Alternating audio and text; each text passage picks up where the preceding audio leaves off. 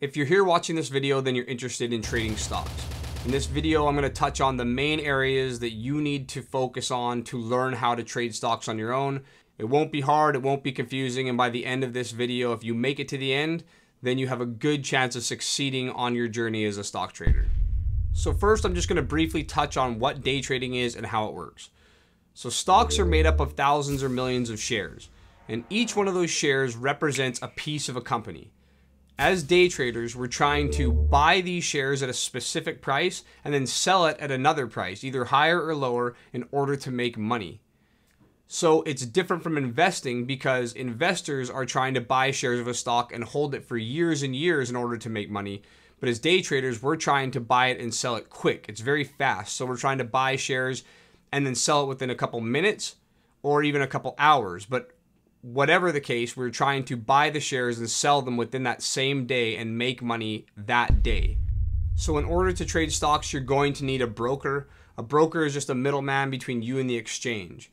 It's the place that you buy shares of the stock. So what you do is you open up a brokerage account. It's pretty much just like a bank account. You stick your money in there, and then that's where you go ahead and buy the shares of the stock. It's actually pretty simple. You just go on there, tell them the stock ticker or the stock symbol that you want to buy, the amount you want to pay for it, and the amount of shares you want to buy, and you execute the order through your broker. Now, I'm not going to go over specific brokers. I use interactive brokers. There's TradeStation, Robinhood's a broker, TD Ameritrade has a Thinkorswim. There's a lot of different brokers online. Just Google, do a Google search, and find out what works best for you. But you're going to need a broker in order to trade stocks. In order to trade stocks, we need to be able to look at stock charts and read stock charts to be able to see what the stock is doing, the price of the stock, and other certain characteristics that are going to help us trade them.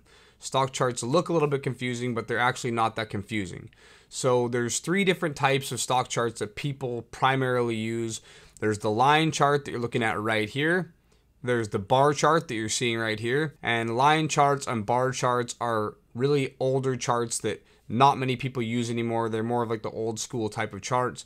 And they actually do not provide as much data as the next chart, which is the candlestick chart. This right here that you're looking at is a candlestick chart, and it tells us a lot more than the bar chart and the line chart. And it's also a lot more easy to analyze in a fast-paced environment, which is what we want. All right, so these right here are called candlesticks, and each candlestick can tell us a lot about what the price of a stock did. So if we take a look at this green candlestick on the left, this green portion right here is called the real body, and this represents where the price of the stock spent the most time. This little line right here is called the upper shadow or the upper wick, and this little lower shadow is called the lower shadow or the lower wick. On the red candle, it's the same thing. This is where the price spent most of the time. This is the upper shadow or the upper wick, and this is the lower shadow or the lower wick. Now on a green candle, this portion right here, this little flat part, represents the price that the stock opened. This flat part on the top represents the price where the stock closed.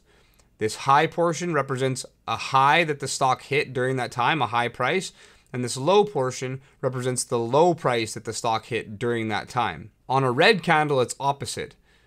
The open is right here at this flat part, and the close, the price the stock closed at, is down here. So the open is up here on the green candle, so that means that the stock actually moved higher and closed higher. On the red candle, the stock opened here and actually moved and closed at a lower price. So right here, we can see some examples of how this worked. So right here on this candlestick, the stock opened at $19, moved lower and hit a low of $18.50, and then traded through this range, hit a high of $20.50, and then closed at $20. On this red candlestick, the stock opened right here at $20, hit a high of $20.50, moved lower and traded through this range, and then hit a low of $18.50, then closed at $19. So let's take a look at exactly how these candlesticks work. All right, so right here, we're looking at a candlestick. We're set on a 5-minute chart. That means that each one of these candlesticks represents what the price of the stock did within that 5-minute time frame. All right, so if we go to a 1-minute chart, now all these candlesticks each represent 1 minute. Okay, if we go to a 3-minute chart, Now, each one of these candlesticks represents what the price of the stock did within that 3 minutes. All right, so let's go back to a 5-minute chart. Let's look at this red candle right here, okay? All right, so it says the stock opened at 241.21. Since it's a red candle, we know that the price actually went down during this candle. It actually declined. So 241.21. All right, we click right here. This little flat part, 241.21. That's where this price of this candlestick opened at. It closed at 239.68. Right here, 239.68. That's where that next flat part is. When this candle was moving, when it was forming, it hit a high of 241.89, which will be the top of this wick, and then it hit a low of 238.99. All right, so we can see that's what this candlestick right here did, this red candlestick. It opened up at 241.21, hit a high of 241.89, moved lower, hit a low of 238.99, and then closed at 239.68. If we want to look deeper inside this candle, since it's a 5-minute candle, we can go to a 1-minute chart, and now we can see what exactly happened inside that candle. So the stock opened up right here, moved lower quickly, hit that high of 241.89, moved lower. You can see that the majority of the 5-minute candle, 1, 2, 3 minutes, was pretty much within this frame where that real body was. Then hit the low right here of this candle at 238.99, and then moved higher and closed right here at 239.68. All right, so that is what happened inside of that 5-minute candle. Let's look at it again. Here's the 5-minute candle. So these candlesticks give us an idea of what the actual price did during that selected time frame. So the way we view these candlesticks is by using stock charts. Right here, what you're looking at, this is a stock trading platform. It's called TC2000. This is what I use to view my stock charts. It actually costs money. There are free platforms, but this one costs money because it has a built-in scanner. We're going to talk more about scanners a little bit later in the video, but basically a scanner is just a way to find stocks to trade and to keep track of them. All right. If you want to use this type of platform, there's going to be a link in the description and in the comments for $25 off your first month. If not, there's other ways that you can use stock charts that are free, and we'll take a look at some right now. So one of the most popular free trading platforms is a platform called TradingView. You just go to tradingview.com, and it's free for the most part. I think they have a paid version as well. But if you just want to look at stock charts and get started and follow along and start learning how to use technical analysis, you just come in here, type in the stock ticker, and then your charts pop up, and you can go ahead and use those to follow along and start learning more without having to pay any money. That's the good thing about it. I think if you want to upgrade, you can. But for the most part, this is a good trading platform that people use that's free. Most brokers will have a free trading platform that you can use if you open a brokerage account. TradeStation has one as well. Interactive Brokers has one as well. So it's all personal preference. But if you don't want to open a brokerage account right now and you just want to look at stock charts, then TradingView is probably your best bet. We use these stock charts to analyze different characteristics of the stocks to find good prices to enter and exit so we can make money. Stocks tend to form patterns over time. And what happens is when these patterns are formed, they reoccur. They happen again and again and again. And by being able to visually analyze them and find these patterns, we can find places to enter the stock, and then we can find places to exit and make money. So here's an example right here. This may not look like anything to you, but I'm seeing a pattern right here in front of us called a flag pattern. So if you look right here, this stock is trading sideways, and it has this little, what's called a consolidation, where the stock is trading within this tight range sideways. That right there forms your flag. And then this long spike with all these candles, these big green candles, this is your flagpole, all right? So together, this forms what's called a flag pattern, all right? Because the pattern actually looks like a flag. This is called a bull flag. So if we were to use this pattern and we were to use this to enter the stock right here, when the price broke over the top of this flag pattern, let's say we entered here at 245.71. All right, we entered the stock. in order to make a profit. We wanted to see if the price goes higher so that we can sell it at a higher price. So we entered right here when this flag was broken. And now let's see what the current price of the stock is. Right now, the current price is at $251.26, and it already has hit a high of $252.16 today. So if we would have entered right here at $245.71, when the price broke over the top of that flag, it actually moved up to $252.20 so far.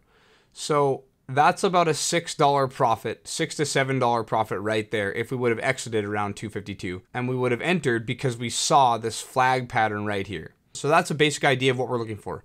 We're using these charts to look for different patterns or different areas to enter the stock and then different areas to exit. All right, this is just a very basic idea. There's a lot more characteristics that we can analyze as well. So in order to place trades, we also want to know about volume. Volume represents how many shares were traded during a specified amount of time. How many shares were changing hands during that time frame. So this is something we can add to our chart. It's called an indicator. This tells us how much volume was traded during that amount of time. Let's say we look at this red candle again right here. We can see that during this 5-minute candle that 123,000 shares were traded during this 5 minutes right here alone, okay? So that's what these volume bars tell you. These volume bars can tell you how many shares are being traded. That's important because if you get into a stock where there's not enough volume being traded or there's not enough shares being traded, then you have what's called a large spread. So if you look at the right of my chart, you can see these two little blue triangles. All right, one says 250.59 and one says 250.40 right now. All right, so the difference between 250.40 and 250.59 is 19 cents. All right, that's known as your spread. The stock market is an auction, and this right here is known as the asking price, the 250.54. The 250.36 that's displayed right now is your bid. All right, so this is your nearest buyer, this is what they're bidding, and this is your nearest seller, 250.54. So if you're trying to enter this stock at an exact number, let's say 250.45 right now, you may not be able to because your nearest buyer or seller may be far away. And a lot of that has to do with volume. If you look right now on a 1-minute chart, this last candle, this red candle right here, only had 3.7 thousand shares being traded. All right. If we go to a stock like Tesla and look at the same exact 1-minute candle, we can see that 444,000 shares were being traded right here. Okay, and look how much tighter the spread is. You can see that 216.33 is your ask and 216.32 is your bid. Now it's moving so fast right now, and the reason it's moving fast is because there's a lot of people trading right now within this 1-minute candle. So this is a very active stock. There's a lot of volume. The reason that's important is because if you get into a stock, we want to try to get in at the exact price we want. All right, if there's not enough volume, it's likely that we won't get into the stock at the exact price that we want. So if we were to place a trade on Tesla right now at 216.44, we're almost guaranteed to get in at that amount. Now, if we were to go back to the stock we were just looking at, which is PANW, if we wanted to place a trade right here at 250.58, you can see there's almost no movement on this candle. What that means is that we may not be able to get in at 250.58. And although it is important where we get in, it's also very important that we're able to exit the stock at the right time. So when you have stocks like this with a lower amount of volume or a less amount of shares being traded, it's harder to get in where you want or get out where you want. That's important because we can take bigger losses. So sometimes when you have these stocks like this, like right now, there's about a 30 cents difference between the spread. With the amount of shares that we're buying while we're day trading, it can be dangerous to trade lower volume stocks because let's say the stock is going against us. So we enter the stock trying to think that it's going to go higher, and then it starts going against us and we need to get out with a loss, a small loss, what will happen is the loss may end up being a lot bigger because we set the price for 250.51 to exit, but let's say it doesn't fill till down here around 250.28. All right, like a 30 cents difference. That may be a lot bigger loss than we want. So that's another indicator that we use on our charts to analyze is volume. Another thing that a lot of trading platforms have available is a section for like news and press releases.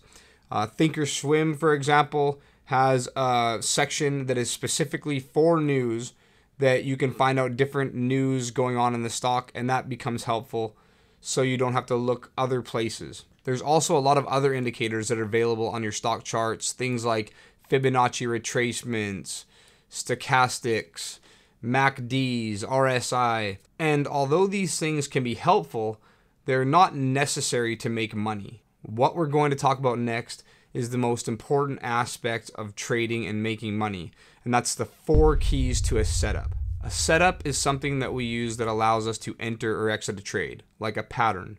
When I say enter a trade, I mean we enter into a position by buying or selling shares of that stock. There are 4 keys to a setup. Price pattern, which we've already talked about a little bit when we talked about the bull flag pattern. That's a pattern that price makes. Volume, which we've already touched on a little bit. Support and resistance.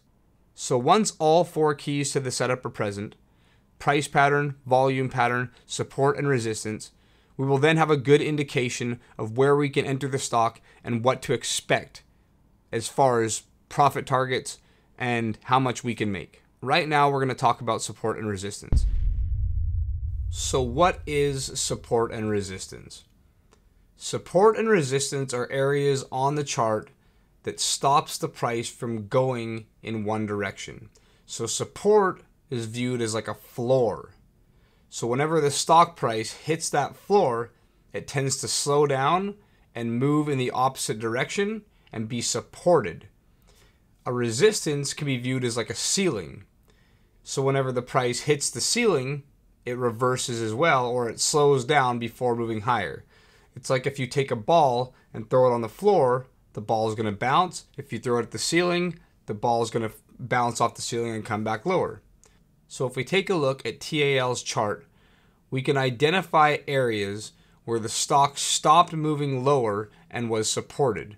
If you take a look right here, right here, right here, right here, we can take a look at that and we can see a floor forming, right? 1, 2, 3, 4 different occasions, this same area stopped the stock from moving lower and the stock bounced off of that area and moved higher. Anytime the stock hits the area 2 or more times and is supported, then we can identify that as support. The more times the price of the stock hits this area and bounces off of that area, the more valid that level of support becomes. All right, now support and resistance can be slightly angled upwards or downwards, or they can be relatively flat. All right, and it is just an area on the chart. It's not often an exact number.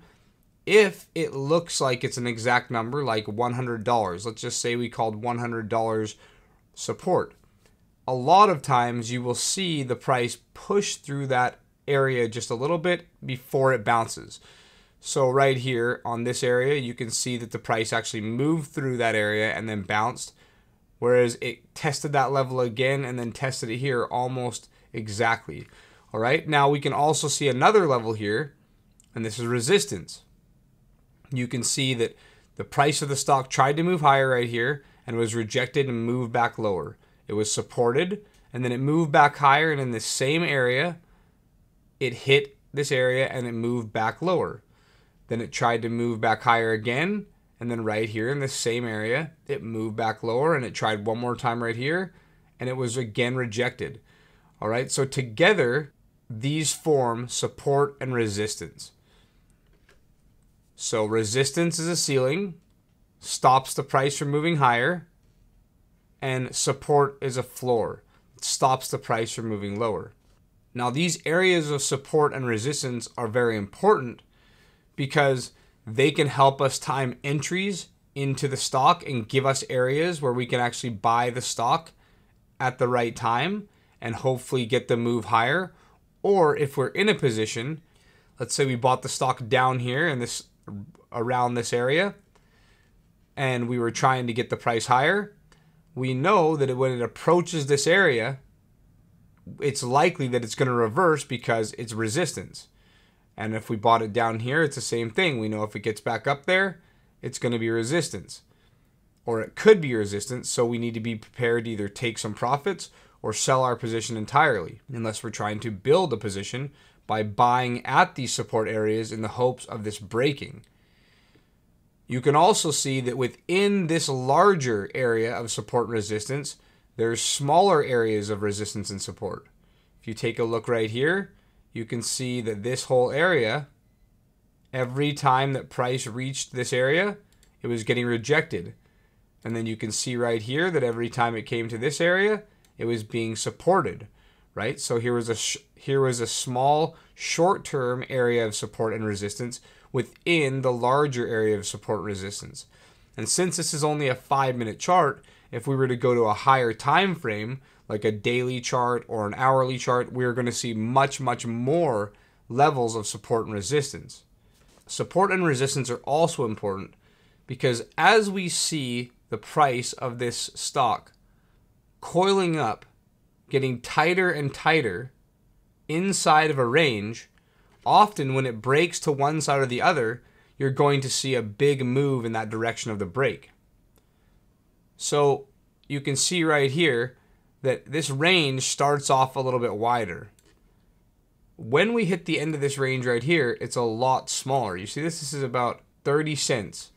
And up here, this is about 60 cents. So it's almost double the size right here as it is right here. So we can say that the price of the stock is actually coiling up, getting tighter and tighter and tighter. It's like a pressure cooker. It's building up pressure, getting ready to break out.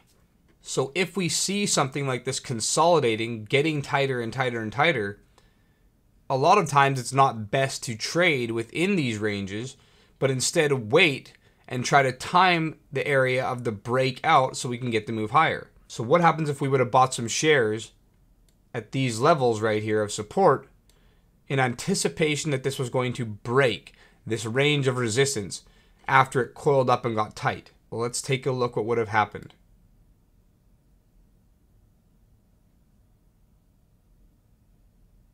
You can see that when the resistance level was finally broken, you got this huge push after. This is called a breakout. A breakout occurs when a level of resistance is broken. So you can see that every time this area of resistance was tested by the price of the stock, it got rejected and moved back lower to support. But as it kept doing this, we got this consolidation with the price tightening up within that range. And when it finally broke that range of resistance, from all that pressure getting built up, it exploded higher. So we could have actually potentially entered this stock somewhere around here in anticipation of that breakout when we saw it was testing support again. Or we could have even entered here near the resistance level when we saw that this price was probably going to break as this range got tighter. And let's say we would have entered either one, we would have had a big reward for our risk. So this is just one example of support and resistance. Let's take a look at some more. Okay, so let's take a look at this NVIDIA chart. This is a daily chart. Each one of these little candlesticks represents one day. All right, so if we look at this range right here, this consolidation, we can see that the price of this stock has just been moving sideways, building up this consolidation kind of in another range, okay? So what do we see when we look at this range or this consolidation here on NVIDIA? We see that the stock pivots at these major areas. Okay, now a pivot is just when the stock is moving in one direction and it turns. That turning point where it goes the opposite direction, like right here, this is a pivot. This is a pivot because the stock's moving in one direction and then it starts to move down in the other direction. Right here it moves up higher and then it starts to move lower again. So what we can see here is that we have a couple different points where NVIDIA hit resistance. right? So we can see right here it hit resistance here again, and then right over here it tried to break over resistance, but then got rejected and fell again, okay? And then it was held up again, it was supported by some level. Now, why was it supported right here again and started to move off that level?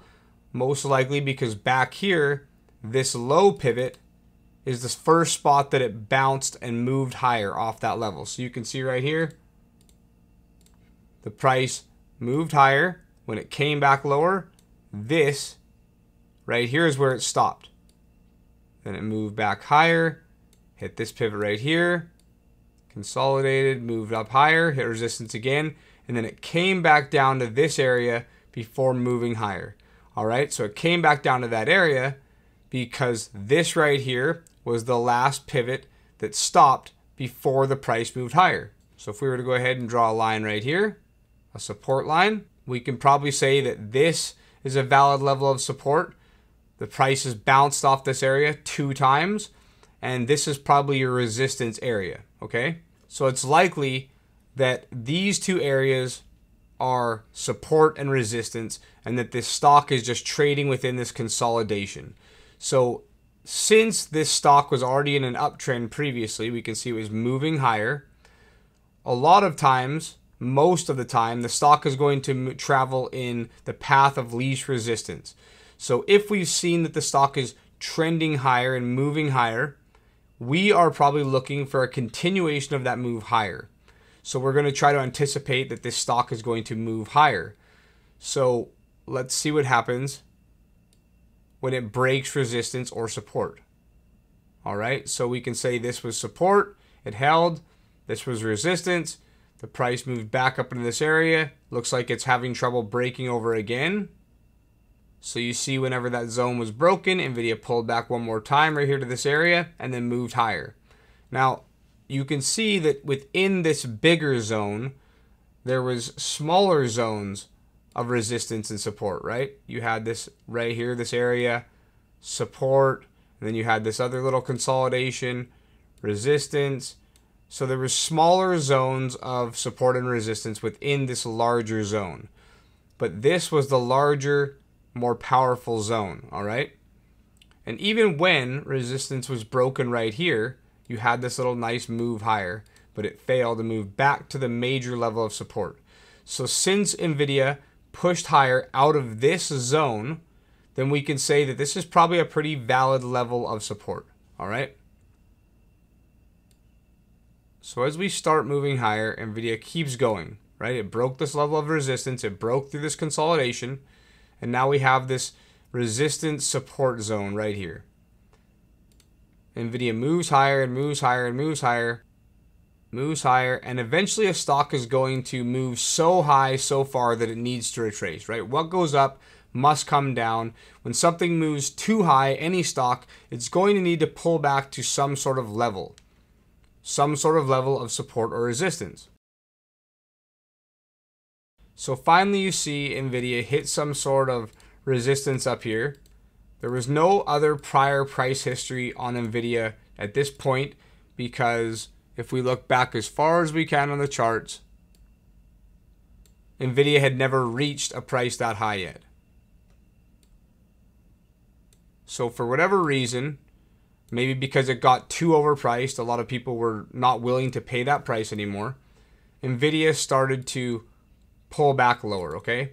Now, we have this level of resistance right here, and we can see that there's kind of like this smaller level of resistance right here, but this is the major level of resistance now, since it has been tested and price is starting to fall lower within that area, okay? So the price moves back higher, hits this level, and starts to reverse and fall lower, okay? If we are interested in buying this stock, we are looking for levels of support before we try to enter into a long position, okay? We don't want to just buy this thing anywhere up here when it's at extreme highs. We want to look for a level of support and resistance. Right now, we know that this consolidation was a good solid level of support and resistance because we saw it trading back and forth in this range for almost a year. Okay, so this is our major level of support and resistance. This is your major floor, and this was your major ceiling. Now, a lot of times resistance will become support after it's broken too. And you can kind of see that right here. When the price finally broke over, you can see it finally broke over out of that support range. It pulled back to this resistance level, which became a level of support, and then it moved higher. So this whole zone is likely to be a support area or a level of support because there was so much buying and selling going on in this area. Okay, so in the future, we're looking for NVIDIA to try to pull back to this area to see what happens. So we continue to watch the price and see if we can get another level, maybe another test of this resistance area so we can confirm that this is resistance, or we're looking for this level to get hit so we can confirm support. So NVIDIA keeps moving higher. Looks like it tries to move higher here again, right? But we still have this little area of resistance right here, and it tries to push higher, but then it fails again. All right? Keeps moving, keeps moving, keeps moving, keeps declining, keeps declining. Now we're approaching this zone that could just be this support zone, okay? We can pretty much classify this as a support zone at this point. This whole area could act as support. And we can see right here, NVIDIA tried to push higher again off that area. When it hit resistance, resistance becomes support. So since it had been supported there before, it's trying to be supported there again. The stock is trying to move higher off that area. But it fails, the move fails, comes lower, comes lower, comes lower. And now we're finally approaching this area again. We had that test over there, and then we had another test of support over here. So now, 2 times NVIDIA tested this area, then it bounced off. This was the last spot that it made the major move higher. And now let's see what it does when it approaches this area again.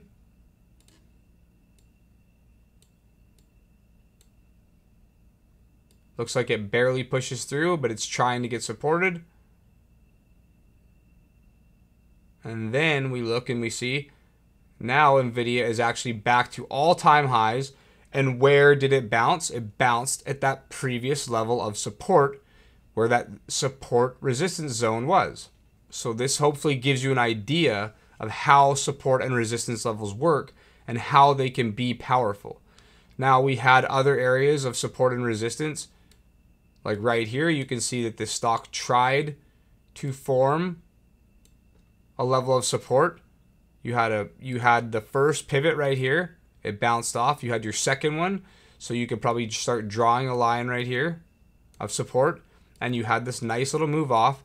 But when you ran into this resistance zone from before, then that's where you got the decline.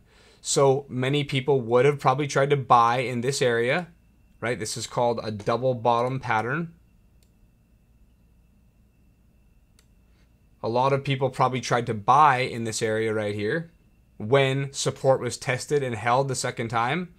But you have to remember, when we're looking at support and resistance, you had this resistance right here where the stock could not push above that level. And so what happens is you have this area. We have to be aware of that if we were to buy there, and we watch it. And as the price moves back lower underneath that resistance zone, then we can confirm that that zone is still resistance. Since this zone is still resistance, we can actually draw this line now from these 2 top pivots, because this was tested again. And let's see if the resistance came into play again. And you can see when the stock approached this area, you had this little consolidation, and it even failed here again. All right. So this area was still acting as some sort of resistance right here at this point off these 2 previous pivots. Pulled back to that previous level, which we said resistance becomes support. And this area right here, this line that was previous resistance, and we saw how the price reacted right here. It moved higher back into that resistance zone, which now should be support, and then it moved higher off that area.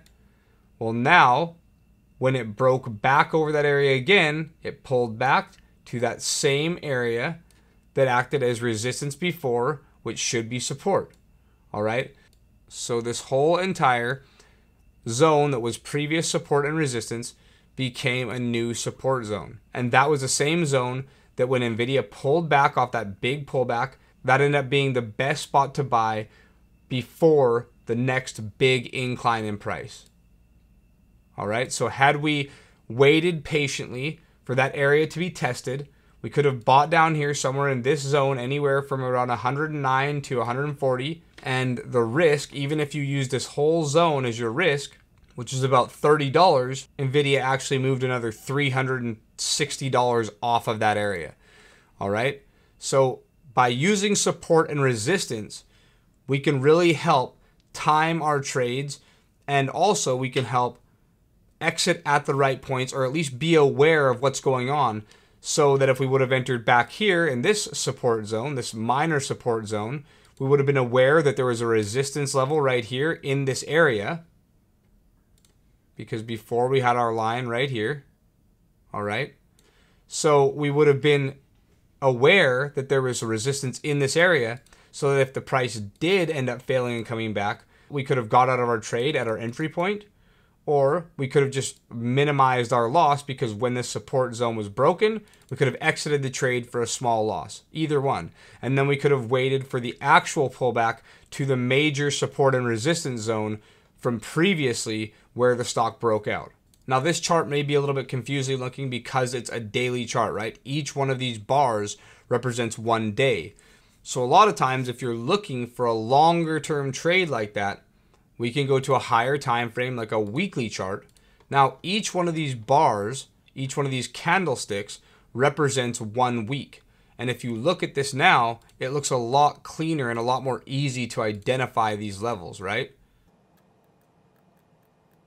You can see this whole little consolidation right here, and then you can see where the price pulled back to that zone and then moved higher. And you could even say that this right here was also ended up becoming a support zone 1, 2, 3, 4 times. And when the price bounced, it bounced at this same level and this level combined. So you had 2 different support levels to bounce off of. You can see that when the price coiled up right here, inside this support and resistance, right, it became tighter. Then you had your move higher. And then you had this other consolidation right here within this range. And then that's when you had your breakout higher, right? So you had a consolidation here and you had another consolidation right here. It was just a long-term pullback. All right, so I think we've covered enough about support and resistance in this video. We could actually go on and on and on about support and resistance. I think if you want to learn more about it, the best thing you can do is study stock charts, find areas of support and resistance, and see how price reacts to those areas. The main thing I wanted to cover in this section was the 4 keys to a setup, and that's price pattern, volume pattern, support, and resistance. And with those 4 things and those 4 things alone, you can learn to trade and make money. The next thing I want to cover are stock trends. I'm going to briefly cover trends. We'll go over trends on a couple different time frames and explain what trends are, because trends are important to trading if you want to capture bigger profits and if you want to improve your trading results. So the way a stock trend works is that once a trend takes hold of a stock, it tends to move in the direction of the trend. So what that does for us is it gives us an advantage, because when the stock's moving in the direction of the trend, we can use the price pullbacks as entries. And just like support and resistance, we can try to time our exits as well. So what happens when a stock is uptrending? It's making a series of higher highs and higher lows. So it will actually move up and down in stair steps or waves. All right. And each high point that the stock makes will be higher than the previous one. And each low point will be higher than the previous one. So if a stock is in an uptrend, it's making higher highs and higher lows. Now a downtrend is the exact opposite. A downtrending stock will be making lower highs and lower lows. So you have lower lows and lower highs, right? Each time the the stock pulls back. These highs do not break the previous high, right? Each time it pushes lower, these lows are lower than the previous low. Okay, so this is how a stock trend works. Stock's going to move higher. All right. Eventually, it's going to pull back. When the price pulls back, it's going to form this pivot right here. And that pivot is going to be called the swing high. Eventually, if the stock is trending, it's going to start moving back higher. And when it breaks the price of this high right here, where this white line is, when it breaks over that, this previous low pivot, the lowest point of the pullback, will now be considered the swing low.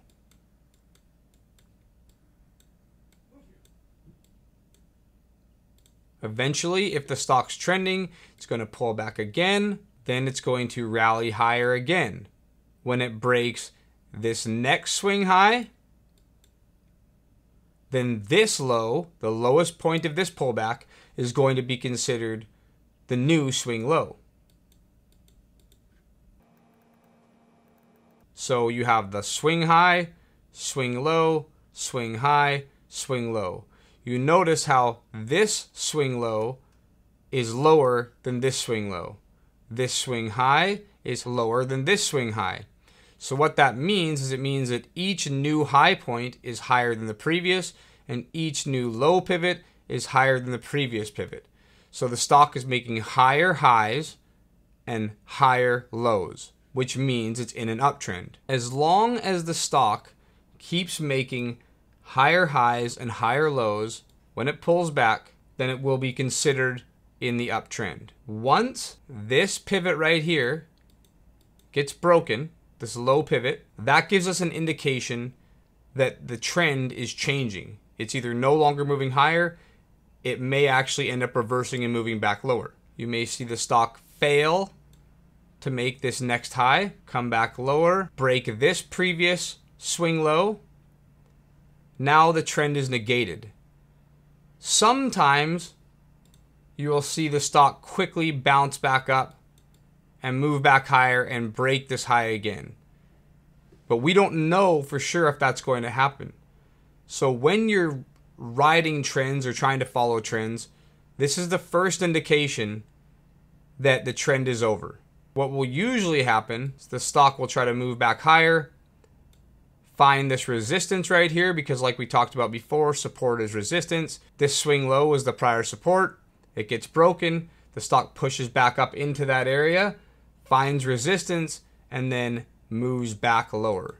And that's a lot of times how trends end. And then many times after that, your downtrend will start or form, right? You get the rally higher, then you'll get the rally lower. And then what happens is these become your swing highs and these become your swing lows. So what we'll do now is we'll look at some stock charts on different time frames and we'll identify some trends so you can get a better idea of what they look like. So let's take a look at a trend on a 1 minute chart. The price moves higher. Looks like it makes this high right here, pulls back, kind of consolidates in this area before breaking right here. Now, in order for us to consider this a new swing high on the break, the candle needs to close above the previous swing high. So the high of this swing high was 161.49. The close of this candle was 161.67. So it closed above the previous swing high. So now we can consider this a new swing high. We need to see a pullback and another break of the new swing high. So since this started pulling back right here, we can consider this the new swing high. We have the pullback. This is our new swing low.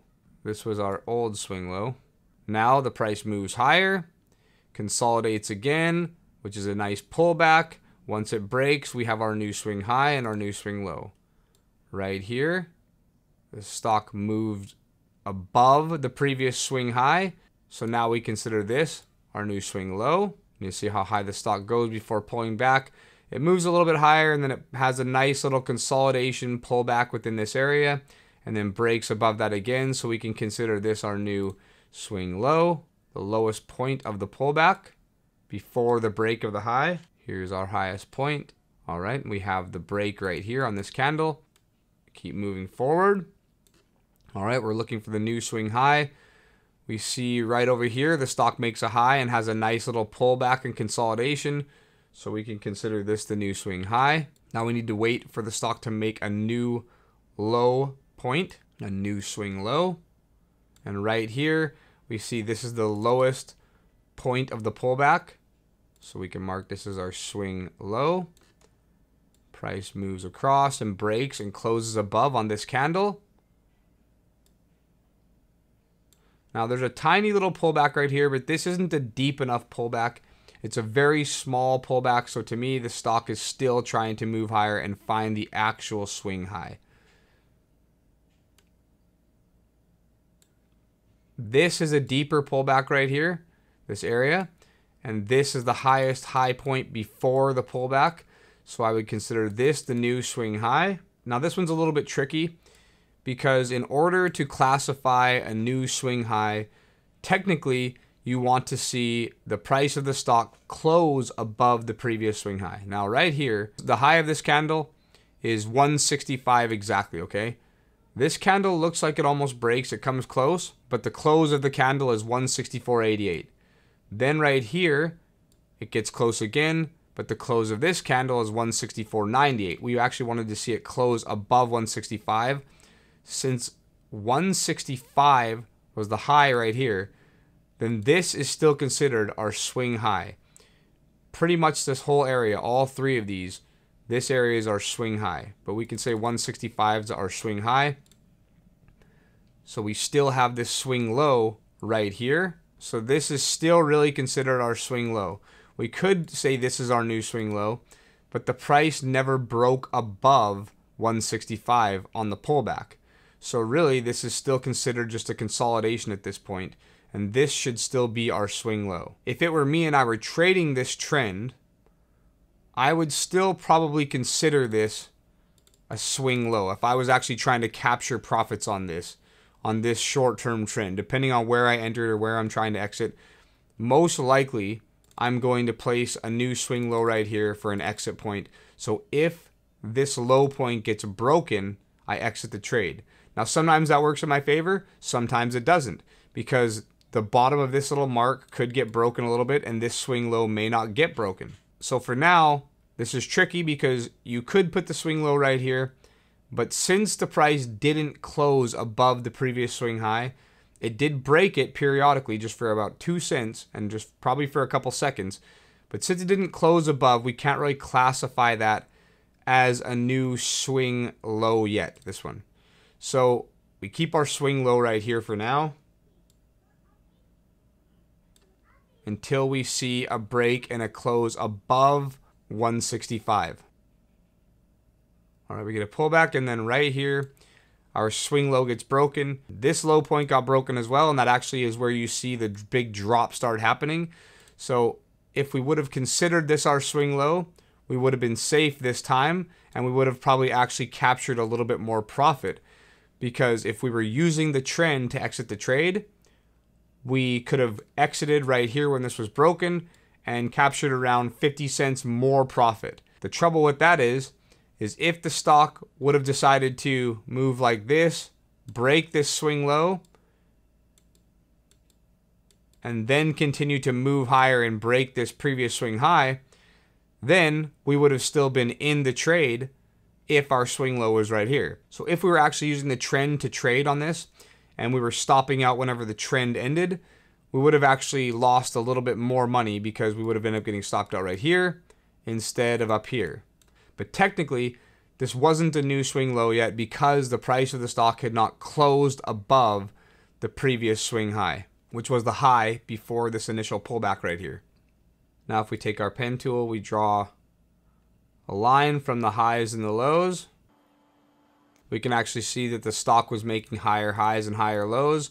Each one of these high pivots or these swing highs was higher than the previous, and each one of the swing lows was higher than the previous low, right? So it's making higher highs and higher lows, except for right here, these two highs were the same.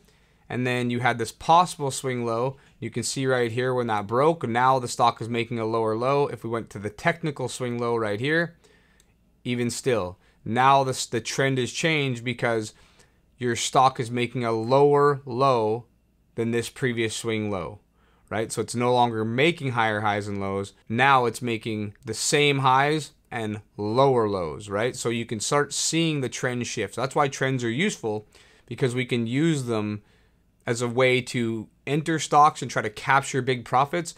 And when the trend ends, we can actually try to exit the trend before we take a big loss, right?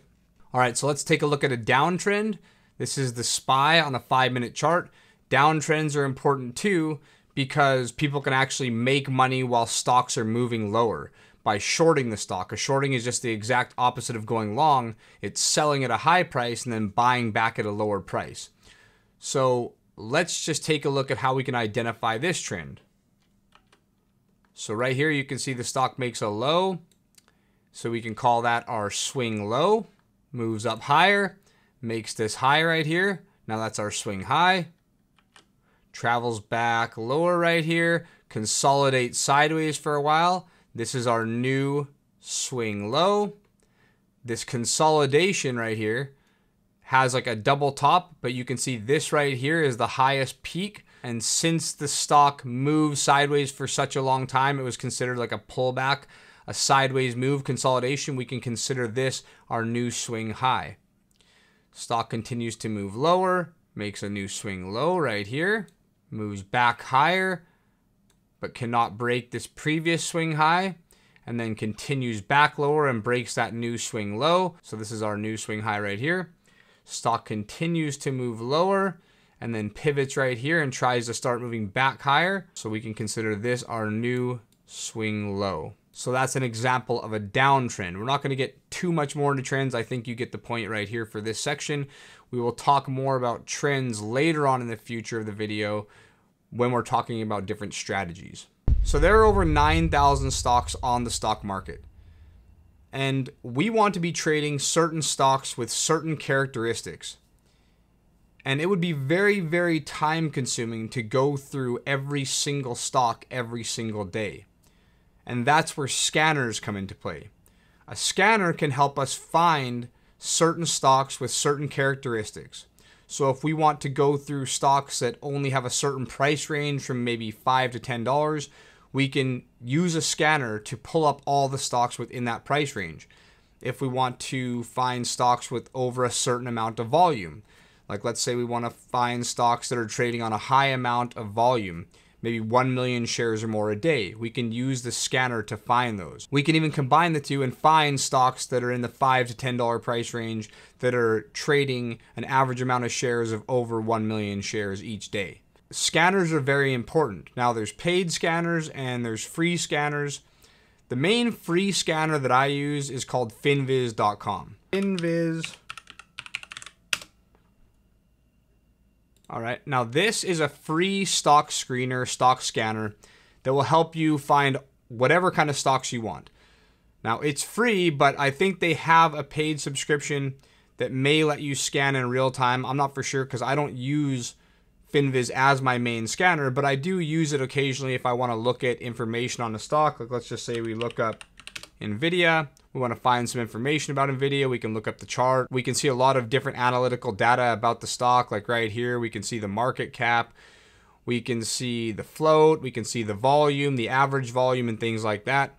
We can see a bunch of news about the stock down here at the bottom and all kinds of other information.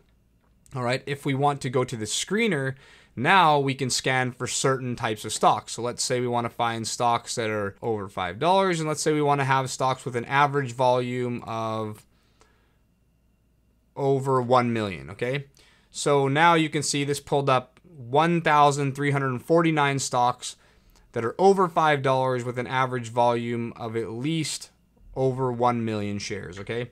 Now what I use is TC2000. This is the scanner that I use, and I can filter all different kinds of prices, the exact price range, $1 to $2, or the exact amount of volume, and I can add a lot of different things to find different stocks. Now, why this is important is because, just like we talked about earlier when we talked about volume, we want to be trading stocks with a high amount of volume. If we're swing trading or day trading, for day trading, we want to be trading stocks with a very high amount of volume to get in and out at the exact prices that we want to. If we're swing trading, we don't need to be trading stocks with as high a volume, but we still want a decent amount of volume. Like, we can't be trading stocks like this with an average volume of 1,000 shares a day, right? This stock only traded 900 shares on Friday, right? So with these type of low volume stocks, we won't be able to even buy the correct amount of shares that we want to, and we definitely will not be able to enter and exit the stock at the exact time or price we want, right? We might put an order in if we wanted to get in the stock at, say, $20. We could be waiting a couple days for our order to fill and us to be able to buy shares at $20. And even if let's say we've tried to buy 1,000 shares, we might not be able to even get filled on 1,000 shares. So we want to be trading stocks with a high volume. So let's take a look at the opposite of the spectrum. Let's look at Google. Google trades on average 23 million shares a day.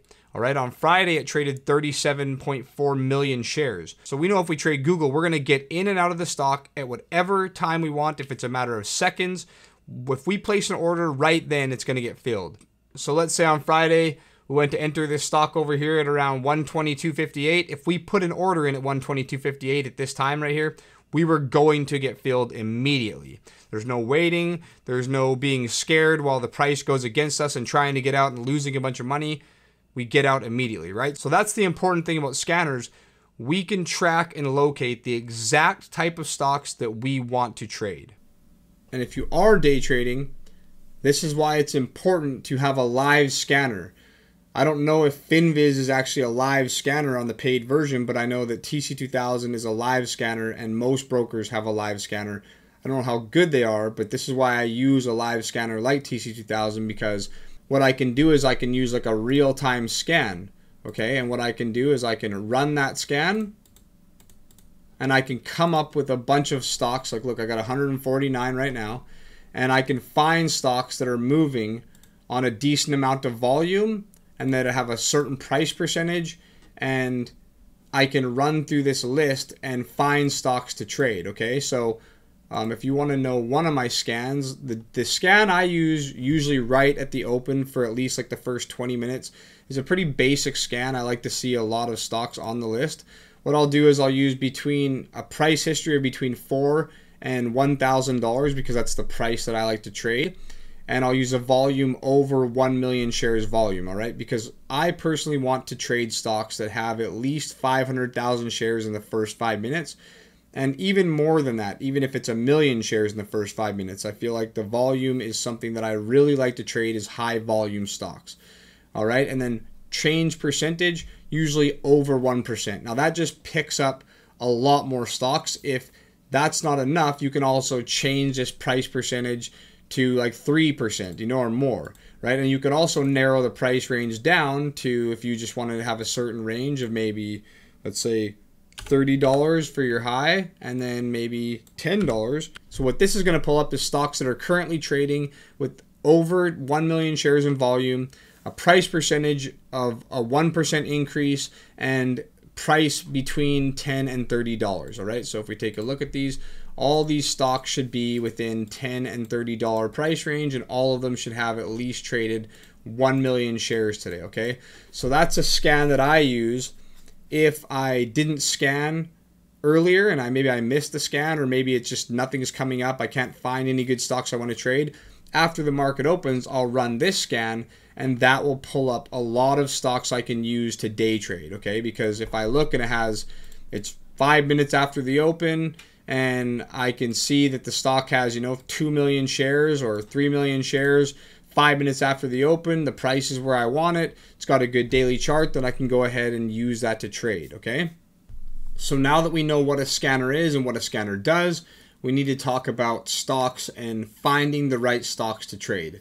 Okay, so if you look at the bottom of this list right here, it says 10,563. So there's 10,563 stocks on this main list of mine. Okay, and out of those 10,563 stocks, there's absolutely no way we can keep track of all those stocks or even try to trade even a small fraction of them. So what we need to do is we need to find stocks that we want to trade and place them on something called a watch list. Now, a watch list is just a list of stocks just like this, but much smaller. And what the watch list does is we create these lists of stocks that we're interested in trading, and then we put them on this list so that we don't lose track of them and we can easily trade them. So let me give you an example. Right here is my main list of all my stocks I'm watching. I used my scanner today to run a scan so I could find specific stocks that I wanted to trade. When I ran that scan, this was the first watch list that I came up with. It had 95 stocks on it. Okay, now there's other watch lists that I make too, but these were the stocks that I found using the pre-market activity today that interested me in trading. So I had 95 stocks on my total list. Then what I do is once I pull up those initial 95 stocks, I need to sort through those and find specific stocks that I want to trade.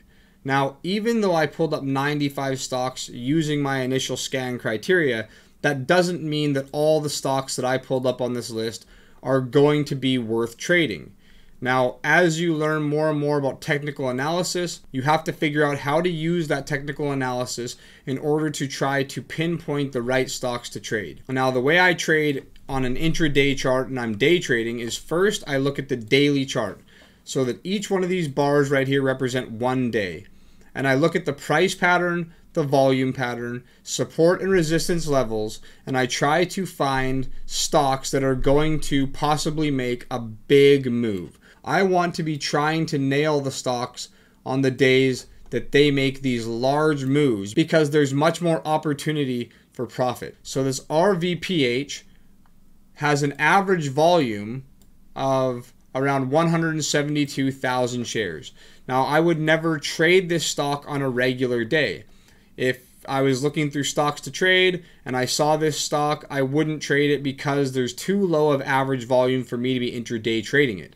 But today I had it on my list and it was one of the 95 that I picked out before the market opened. And today RVPH is trading at 25.4 million shares and we still have a couple hours till the market closes. And you can see how big this day has been so far compared to the average day. If we look at the range on this stock today, so far this stock has moved about $1.60 today.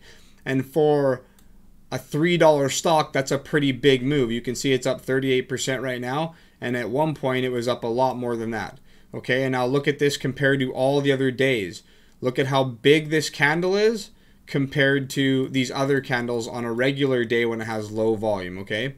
So what I'm trying to do is go through these stocks and make a list of the ones that I think are the most interesting.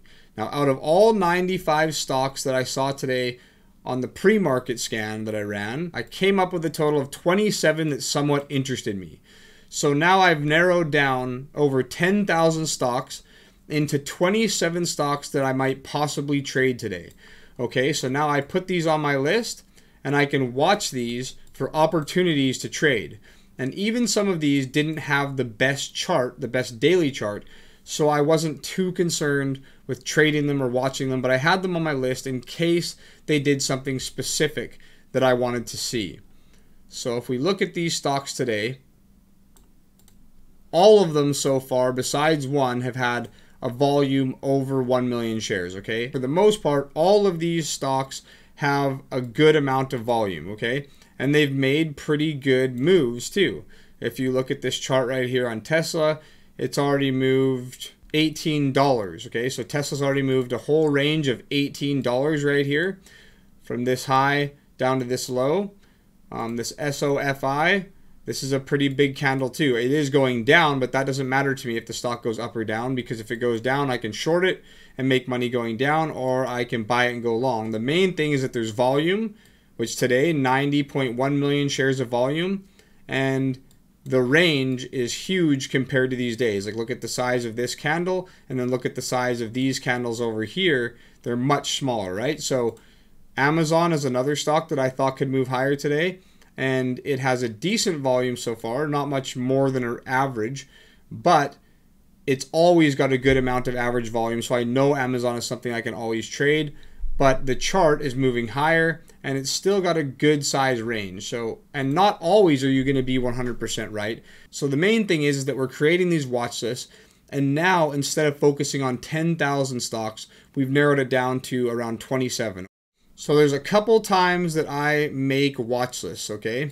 And I use those watch lists to trade. So I make a watch list for swing trading. I actually have a few different watch lists for swing trading based on different criteria and different scans that I use. And I also have watch lists for day trading. This watch list you're looking at right here, this is based on pre-market data. And what pre-market data is, it's this data right here in this green box. This is all of the after hours and pre-market trading. So after the market closes, you can see that there's still some movement in the stock and the stock's being traded. And then before the actual market opens, people can trade too as well, and that's called pre-market. And that's right here from this 5 a.m. forward. And I use this data to run a scan and find those stocks to make that initial list. Then I go through the stocks and try to find stocks with good daily charts that I think are going to give me a good opportunity to trade during the day. Once I find them, I put them on this list, and then I start watching during the market open for opportunities to trade these things. Another time I scan is aftermarket. So a lot of times what I'll do is I'll run an aftermarket scan to find stocks that have moved during the day. And so I'll have my watch list of the pre-market stocks that I'm watching, and I'll also have a watch list of stocks based on this scan that I've done right here, the aftermarket scan. And then I have also separate scans because I like to go and scan through the sectors, and I make a watch list for my swing watch list, and sometimes those will pop up as good charts to day trade, and so I'll have those as well. The whole point of watch lists is that we create lists of stocks that we want to keep track of, okay? And then tomorrow, if I have a watch list that's like a daily watch list, let's say that I come here tomorrow and I see that GTLS, like it does not fit any type of criteria of anything that I would want to trade. It's just, this is called an inside day, when this candlestick opens up in the prior day's range, and this is not something that I like to trade. So tomorrow, what I'll do is, if this is on my watch list, I will just remove this from my watch list. If something else no longer fits the bill, like TOP, I'll remove that as well. And slowly, every day, I will develop like a main watch list of stocks that I want to watch the next day, or in the meantime, like if I'm swing trading, it could be in the next couple of weeks, and I will slowly just add these or remove them as I see fit. So that's the importance of watch lists, and that's how we keep track of stocks and we find out what to trade in a market with over 10,000 stocks available to trade. Now that we know what scanners are and we know what watch lists are and how to find stocks to trade, we need to talk about how we're going to trade these stocks. When I talk about trading stocks, I like to use the analogy of fighting. All right, if you're going to fight somebody, there is a multitude of martial arts you could use. You could use karate, you could use kickboxing, you could use wrestling, you could use taekwondo, and all of these different types of martial arts are just different ways of fighting or defending yourself. And trading is the same. There is a multitude of strategies, and even within those strategies, there's multiple different styles that people use in order to make money in the stock market. There is no right or wrong, there is no better style, but there is styles that may fit your personality better than somebody else's personality. And what we want to do when trading is figure out which style fits our personality the best and which works for us the best, and that's what we use to trade stocks and make money. Today I'm going to talk about 3 different styles of trading that are very common and that I like to use myself and that work to make money. The first one we're going to talk about is just a basic strategy of finding a pattern within a stock and using a static target for profits. What I mean by a static target is that you are risking a certain amount to get a certain amount of reward, and when that reward or that profit target is hit, then you get out of the trade. The way that we make money in stocks is to make more profits than we lose. that does not necessarily mean that we win more often, like have a higher winning percentage, 60 or 70 or 80 or 90% of the time. It's more so the fact that we get more off of our wins than we lose, right? That's a very common strategy. So let me give you an example here. When we're trading stocks, we want to have something called a stop loss, okay? A stop loss is actually a spot where we exit the trade if the trade goes against us and we lose a certain amount of money. So on every trade we take, we are accepting the fact that we may lose, and we have to set a certain amount that we're going to lose. So in this example, let's just use $100 as our loss, which means that if we lose this trade, we are going to lose $100. So right here, this is called a 3-bar play. And this 3-bar play is a common pattern that occurs in the stock market over and over again. Today it occurred in AMD. So let's say that we wanted to trade AMD. When this candle right here broke the high of this very first candle, we enter the stock at 101.83. So before we enter the trade, we need to have a price that we're going to exit the stock if the trade does not go in our favor and it goes against us, so we can avoid having a huge loss, which is our stop loss. So let's say that we place our stop underneath this candle, which is a price of 127 cents. Now the difference between 101.83 and 127 is $1.56. So this red box right here is going to represent our stop loss. Okay, so we entered at 101.83, and if the stock goes against us until it hits 127 cents, we're going to exit, and we're going to lose $100. If we want to profit on this and use a static target as a profit target, what we're going to do is we're going to want to get at least 2 times the amount that we're risking. So if we want to exit this at a 2-to-1 win ratio, which is 2 times $1.56, which is equal to $3.12, we will want to exit at 104.95. This green box right here represents $3.12, which is our 2-to-1 profit target. So if we enter right here at 101.83 and our stop loss is $1.56 at 127 cents, then we're looking for a 2-to-1 profit target of 104.95, which is $3.12. This green box represents $3.12.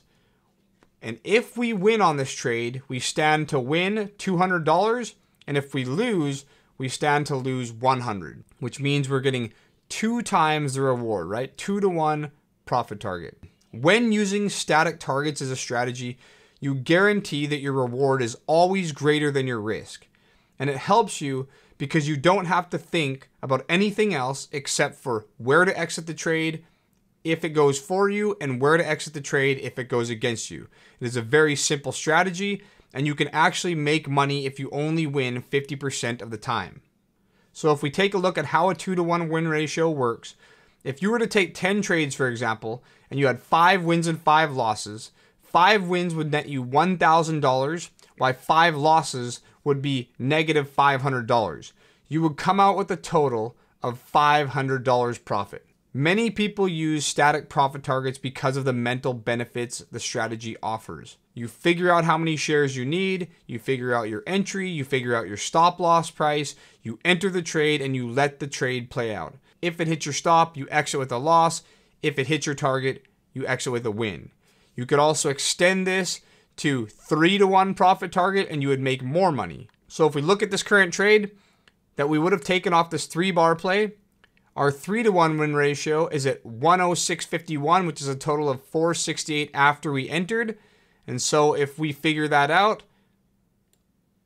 right here, 106.51, this is your 3rd profit target. So this would have actually been a 3-to-1 win ratio if we would have entered right here. And then you would have actually made $300 on this trade while you're only risking $100. So just looking for price patterns and then utilizing a static profit target strategy works very, very well, especially because you only have to win 50% of the time or even less to turn a decent profit. So the next strategy I want to talk about is called scalping. Scalping is when traders are trying to capitalize on very small movements in price, and they're not looking for huge static targets like we were just talking about previously. These are very, very fast trades, sometimes within seconds or minutes, and they're seeking to make multiple trades per trading session. So they're not looking for one or two big trades. They're looking to take maybe 5 to maybe even 20 trades or more in the trading session. Very small trades, and trying to take out very small increments. And over time, with those multiple small profits, they'll make a good amount of money. Scalpers want to have a higher winning percentage because their wins are so small that they need a lot of wins to eliminate their losses, which may be bigger and less frequent. So an example of a scalp would be, if we're looking at this same chart we were previously looking at when we were talking about the static targets, this 3-bar play right here. Now this is a 5-minute chart, and this range in price seems pretty small. It's just actually 3 candles. But if we go on to like a 1-minute chart and we look at that same little pullback in price, right, we can see that right here, this was a high of 101.83 and this was a low of 127 cents. Now that is a total of $1.56. And so a scalper has a lot more opportunities because they're usually trading smaller charts, like these 1-minute charts, and possibly even smaller, maybe even 30-second charts. And if you look at the fluctuations in price, there's a lot of ups and downs, right? And so you have a lot more opportunities to make small trades and make money. So most scalpers are just looking for quick in and out moves, just trying to capture a small fraction of the price. They're looking for areas of the stock to maybe hit a resistance or show some sort of reversal signal candle or some kind of signal that they're going to buy or sell, and then they will sell or buy based on that signal they see, trying to capture a small profit. Some scalpers are looking for static targets as well, maybe 0.4 to 0.8% of their profit targets. So instead of looking for a 2-to-1 risk reward, they may be looking at a 0.8-to-1 risk reward or a 0.6-to-1 risk reward, okay? Let's say right here they see this kind of inverted hammer at resistance, all right? Let's say that gives them the signal that they want to short. So let's say they enter this trade short. That means they're betting on the stock to go down. They actually want it to go down so they can make money on the decline. They enter at 101.38. They place their stop 1% higher at 102.39, this purple line right here. And their profit target is 0.6% away at 177 cents right here, okay? So they would have actually entered this trade on this doji candle after they saw this inverted hammer reversal signal hitting resistance. And then on this second candle, 1 minute or maybe even less than 1 minute after they entered, they would have already hit their profit target and got out of the trade. And if the stock would have actually moved back against them immediately and came up here, they would have exited right here. Now, had they exited, they would have lost $100. When they won $60. And so you can see it's the opposite of the 2-to-1 strategy. Each one of their wins is $60. And since each one of their wins is $60, they have to win more frequently because it will actually take 2 wins at least to eliminate 1 loss. And a lot of times a scalper may not use 1%, but that's just an example. Like I said, that could be 0.6, that could be 0.8, that could be 1-to-1. The profit targets, it all depends on who the scalper is and what their strategy entails. But a scalper's strategy is to win more frequently and make smaller trades within these small price fluctuations. A big benefit of being a scalper is that you're not in the trade for a very long time. It's very fast paced. So if you win a few trades in a row, you can actually call it a day if you want, and you can make profits fast. And another advantage is that you don't have that time to really think much about the trade. Many times people trying to hold to a 2-to-1 profit target or bigger, it gets hard because your emotions start coming into play. When you see the stock moving for you and then start coming back, right? So once you start getting a profit and then the stock starts declining, a lot of times people have trouble really holding on to that trade because of their emotions, and they end up exiting before their profit targets are hit. Scalpers, on the other hand, they have a lot more opportunities because the price fluctuations are so small, their profit targets are small, and they're going in and out of the stock so fast that they don't have a lot of time to really think about it and second guess themselves. So scalping is a different type of strategy, but it's also a good strategy, and it's a good strategy in choppy markets where there may not be a big trend like this. Like, for example, this chart on REZI, it's not a big trending stock. So if you were to enter this trying to hit like a trend and get the move higher, like let's say you entered right here thinking that you were going to get this move higher, if the move never comes, well, then a lot of times you just get stopped out, or you sit in the trade all day while the stock moves back and forth. And now you're in this trade caught up and your emotions are going crazy. And a lot of times you're going to get yourself out with a small loss, or you're going to sit there all day wondering what's going to happen. And then you finally take a loss, or nothing happens. You don't get any profit. A scalper, on the other hand, may have entered this trade right here on a smaller time frame and already been out of the trade somewhere up here, or maybe even lower on like a 1 minute chart. So scalping is just a very fast-paced type of trading. The advantages are that you don't have to be in a trade long. You can actually take a lot of small profits fast. The disadvantages are that you have to have a higher winning percentage, so you really have to know technical analysis. You have to be very quick with your calculations and entering and exiting trades, and you have to know where to do it, because if not, and your winning percentage is too low, you stand to lose a lot more than you actually win. The third strategy I want to talk about is trends. We talked about trends a little bit earlier in the video, but now I want to talk about how somebody would trade a trend and why it's so beneficial. When we trade trends, we are trying to enter into a trend and capture as much of that trend as possible and use the trend as a way to capture much bigger profits. So let me give you an example of how a trend trade would work. The first thing we would do is identify the trend and identify which way we want to enter the trade. Now, if we look right here, we can see this stock consolidated right here and made a low, kind of moved higher, came lower, made a higher low right here, then pushed back higher and made a higher high off of this level right here. So this short-term trend is up. So what we want to do is find somewhere to enter the trend. So we wait for the stock to pull back and form a low that's higher than this low and higher than this low.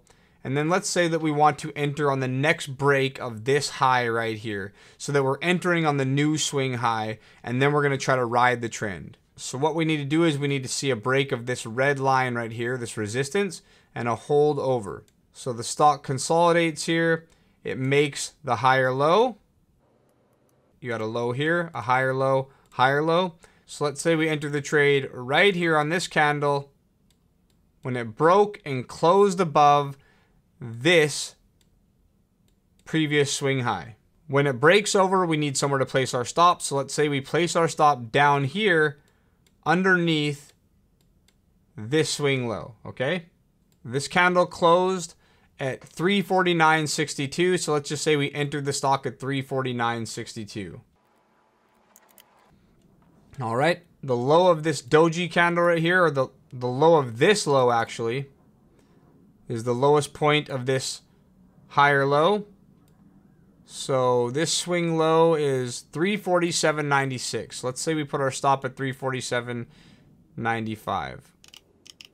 So we want to place our stop 347.95 underneath this candle right here, since that's the lowest point of this swing low. All right, and now what we want to do is we want to observe the trend until it either breaks this low or until it makes another higher low and breaks that higher low, because that's where we think that the trend may be ending. So if we follow this trend all the way up, we need to try to lock in a profit. Let's see what we can get. All right, so if we're following the rules of the trend, we don't exit until a candle closes under the previous swing low. You can see right here, this was a swing low because you had the swing high right here, and you had the pullback, and then you had the push higher, which broke this swing high right here, and then you had another pullback off of that swing high, which made another swing low. The bottom of this swing low broke the price of this swing low, but very quickly, and the candle did not close underneath. So that doesn't signal an end of the trend, okay? If this would have broken underneath and closed lower than this swing low, then that would have signaled an exit right here at this price, okay? But it didn't, and it kept going. So we can say that the difference between 349.62 and 347.95 is 167. All right. So that's how much we were risking, $1.67, because we entered right here at this green arrow, and had it broken this low, this was our stop price. So that was a total of $1.67, okay? We entered at 349.62.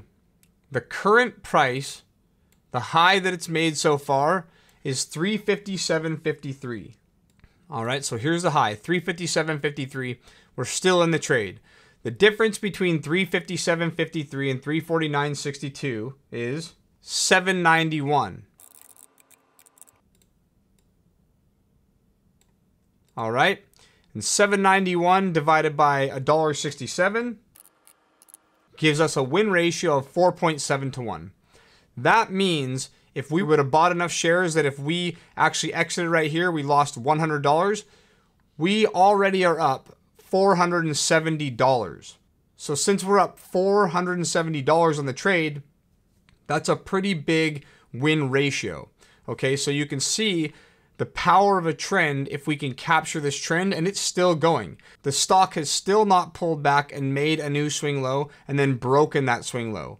So it could still pull back somewhere down here and then push higher and then break that new swing low, but it still hasn't. So let's just say that this arrow would have been our profit target had this closed underneath. The low of that swing low is 352.73. All right. And now the possible profit on this, the difference between 352.73 and our entry at 349.62 is 311. That gives us a win ratio of 1.8 to 1, which means if this swing low had broken and closed below this swing low, we would have got a win ratio of 1.8 to 1, which means we would have profited $180 compared to our risk of $100. Okay, but there's also another benefit of trading these type of trends is that as the stock keeps on moving higher, we keep moving our stops up, and every time we move our stops up higher, whenever this makes a new swing high, we lower our risk and lower our risk and lower our risk. Also, many people may choose to take profits at these levels, at least maybe take half their shares off. When the stock pulls back and we know that a new low has been made, a new swing low, they can reload their shares and buy back their original shares, which actually allows you to capture some profit on the trade and then continue to stay in the trend. Since if you do it at the right spot, your new stop could be under the previous low still. So now it's a risk-free trade with the possibility of getting a larger target.